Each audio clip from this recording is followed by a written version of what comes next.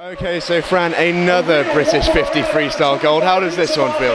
That's really nice, and it was a good swim. It's one of the best times I've ever done at a trials before, so I'm really happy with that. And to be able to win it 10 years in a row, I think I might celebrate with a cake. And a really quick time from yourself there, as you mentioned.